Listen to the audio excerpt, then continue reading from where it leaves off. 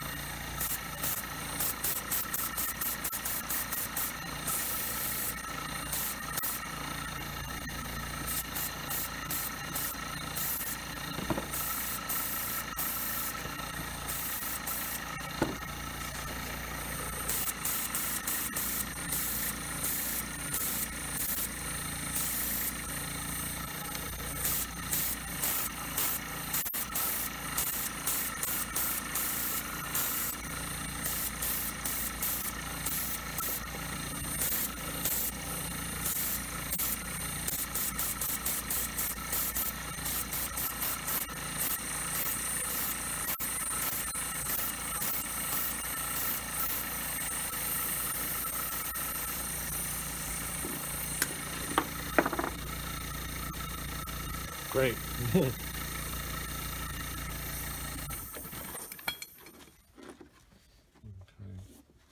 I'm certainly not a professional at this, okay? So I am an amateur and I'm not doing this for an income. Just doing this for fun. So, all right, I'm gonna let that dry for a few hours and then polish them up and I'll come back. And here they are finished up. The first coat, what I did was actually I did 2 coats of the sapphire. This is called the Medal d'Or. This is a soft paste wax with a lot of pigment in it. So that was actually 2 coats of that. And then on the toe areas, I actually used, again, sapphire paste wax, Medal d'Or, the black, okay. The first coat that I did, the color here is actually called light brown, number 3, okay. And then on basically from right about here forward, on the toes, I used the sapphire pate deluxe. This is a neutral, okay.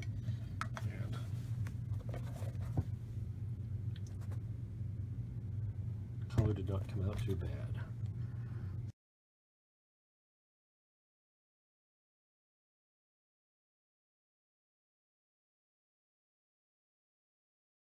So definitely breathed new life into an old pair of shoes.